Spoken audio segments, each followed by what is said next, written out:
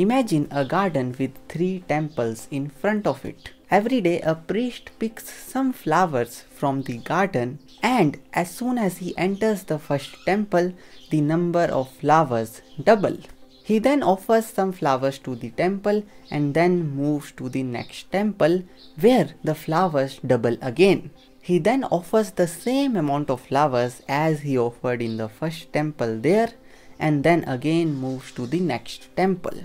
And as soon as he enters the next temple, the number of flowers double again. And again he offers the same amount of flowers as in the first 2 temples. Now leaving the 3rd temple, he had no flowers left. So the question is, how many flowers he picks up from the garden and offers in each temple so that at the end he had no flowers left. So now pause this video here, take your time, solve this question, write the answer in the comments and then play this video to find out the answer.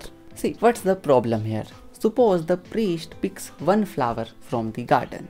As soon as he enters the first temple, there will be 2 flowers. Now suppose he offered 1 flower. Then he moves to the next temple, the number of flowers double again. Now again there are 2 flowers and he offers 1. Then he moves to the next temple, the number of flowers double again. Now again there are 2 flowers and he offers 1. And at the end he is left with 1 flower. So now this is the problem. There should be no flowers left at the end. So how can we do it? The answer: simple maths. Okay, so see, suppose the priest picks up X flowers from the garden and in each temple he offers the same amount of flowers. So suppose Y. So he picks up X flowers from the garden. As soon as he enters the first temple, it becomes 2x. The number of flowers double. Now he offers Y flowers there. Okay, so he is left with 2x minus Y flowers. Now he moves to the next temple, the number of flowers double again. So multiply this by 2. Then again he offers Y amount of flower. So we are left with this minus Y amount of flowers. Now again move to the next temple, multiply it by 2 and then subtract Y to get the number of flowers we are left with. Now what is the number of flowers we are left with? 0. So put it equal to 0. So now you just have to solve this simple equation and the solution goes like this. So we are left with 8x is equal to 7y, or we have x upon y is equal to 7 by 8. So the most simplest solution is x is equal to 7 and y is equal to 8.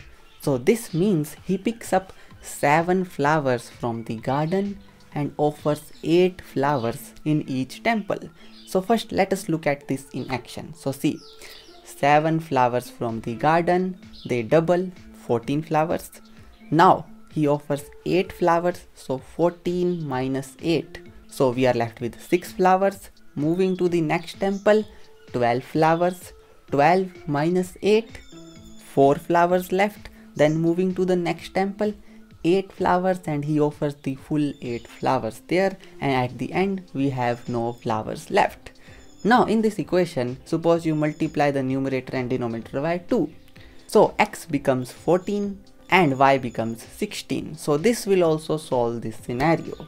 And if you multiply with any number, both numerator and denominator, you can get like infinite many solutions. So I hope you have enjoyed this fun puzzle. Thanks for watching this video, and always remember that math is everything.